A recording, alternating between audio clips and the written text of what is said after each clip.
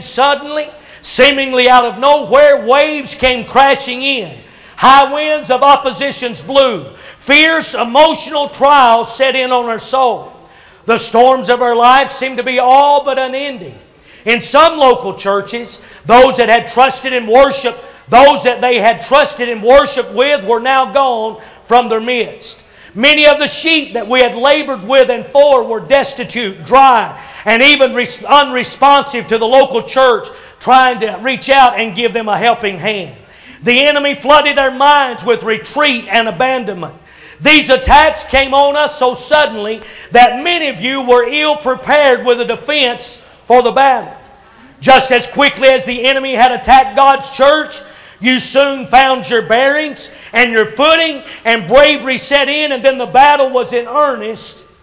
It was on. Because the enemy knew that we were on to his tactics. Anybody know what I'm talking about? Wave your hand at me. The fateful words found in Corinthians begin to echo in your ears. Watch ye, stand fast in the faith, quit you like men, be strong. Let all your things be done with charity. 1 Corinthians 16, 13, and 14. As a military guard, be on the alert and stay awake. Stand fast by adhering to the faith. Quit you. Have your being under control. Take a hold of yourself. My God, sometimes I caught myself just fretting and wringing my hands about everything. And the Bible says, quit you. Take a hold of yourself. Bring yourself under subjection to the Spirit of God. Not under the spirit of flesh, but take control and act manly in the midst of the battle and in the midst of the storm. Amen.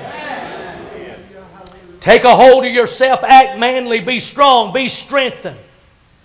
These 5 imperatives are critical for your survival and ultimate victory.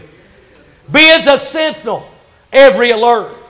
When under attack, stand fast in the faith and yield not. Not even an inch. In time of heated battle, take the hero's role. Now be strong and fight the enemy, church of God. This is the key. This is paramount. That we must fight the enemy and not one another. Amen. Let all your things be done with charity. 1 Corinthians 16, 14. Let all your things be done with charity. That means I want the best interest for you. And you want the best interest for me. Let all your things be done with charity. The devil will tell you they're just out to get me. That Brother Walmsley, when he walked in the other night, he was out to get me. Hadn't said a word to me, hadn't been around him since the regional convention in Tennessee. He's just out. How do you know? Well, I just think it the way he walked down the aisle. Now, he's not that way, and I better back up. I didn't get the Hales backing me against Brother, and I didn't get these folks over here against Brother. I better clear all that up. I'm not guilty of that part. The Apostle Paul hits to the heart of the matter, and it is here that he changes his metaphor. It does not matter the attacks from the outside, from the enemy of our soul. The Christian soldier must stand with all courage and boldness against this onslaught. Let me back up and read that again. The Apostle Paul hits to the heart of this matter, that all things be done with charity. And it is here that he changes his thought. It does not matter the attacks from the outside, from the enemy of our soul. The Christian soldier must stand with all courage and boldness against this onslaught, and it's coming.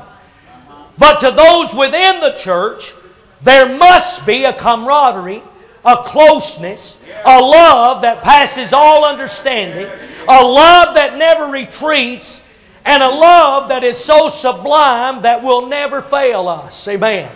Church of God, we must guard this place at all costs. This fellowship of the Spirit that we have with one another, and fully realize that we are brothers one of another in arms against our common enemy, not enemies one of another. The enemy's goal is to conquer and divide. Amen. The battles may rage. The blasts from the enemy become more severe. And at times it may seem that we're winning the battle, And at other times, the casualties, so many that surrender is near. Have you been that way this year? I've been talking about what happened since the close of the assembly to now. You that have been on the front lines this year know perfectly well what I'm saying. When it seems that we have made it to the top, victory is in sight, the enemy recruits his forces and attacks from another stronghold. But praise be to the living God, you never gave up and you never gave in. Amen. And yes, look around you today. There are others that are still standing with you this morning. Amen. That gives me courage today. And there's others that are on their way. Praise God. The story's told, and you've heard this, that the great Napoleon, who had never tasted defeat, was one day fighting a losing battle. He sent a message to the drummer boy to beat a retreat, but no retreat was beaten. He sent a second message, but still no retreat. Finally, Napoleon himself went, shook the boy by the shoulder roughly and cried, "Didn't I tell you to beat a retreat?" The boy looked up at the general that he loved through tear-filled eyes and said, "Yes, General, you commanded a retreat. I received both of your messages, but I didn't beat the retreat, for I don't know how. When my father taught me to beat the drum, he didn't teach me to beat a retreat.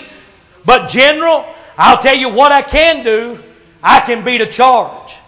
A smile broke across the face of the general, and as he patted the boy on the shoulder, he said, "All right, sonny, then you beat the charge."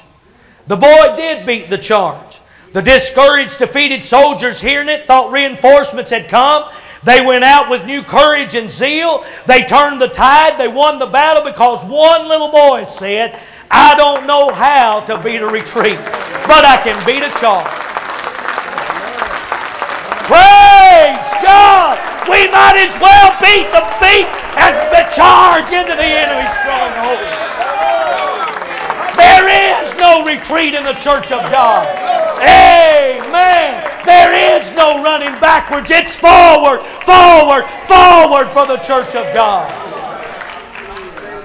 If he had one little boy, surely we've got more than that today that said, "Let's go forward in the name of Jesus." The church of God is not in this fight to retreat.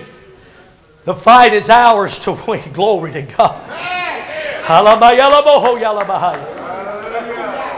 Be assured, saint of God, God has given this battle to the faithful. He is even now depending upon us to lead in the charge. Can you hear the drum beat? Jesus Christ Himself is leading the way. Prophecy's time has come. This is the day. This is the hour. This is the moment in history that we stand and fight. This battle falls on us, the church of God, to fulfill all prophecy concerning her. Ephesians 2:20, built upon the foundation of the apostles and prophets, Jesus Christ Himself being the chief cornerstone, in whom all the building fitly framed together groweth unto an holy temple in the Lord, in whom ye also are builded together for an habitation of God through the Spirit. We are that same building, that same habitation that the Apostle Paul was writing to there in the book of Ephesians. Men may sound the alarm of retreat. Men may fear and quake as what happened in 06 and tremble. But I believe that to the faithful we will stand our ground and proclaim, by His Spirit we shall be one. Brother Turner, you're in the right place, because by His Spirit we shall be one. This church shall fulfill all prophecy. Amen. And it shall come to pass in the last days that the mountain of the Lord's house shall be established in the top of the mountains, and shall be exalted above the hills, and all nations will flow unto it. Isaiah 2:2. The mountain of the Lord's house, His church, has been, past tense, it has been established. Somebody say amen. Also, it was prophesied in Psalms. I want you to get that. There shall be a handful of corn in the earth upon the top of the mountains. The fruit thereof shall shake like Lebanon, and they of the city shall flourish like grass of the earth. Amen. It started with just 12 little kernels of corn, and there's more than 12 here today, and there's more than 12,000 that are on their way, 12 million on their way.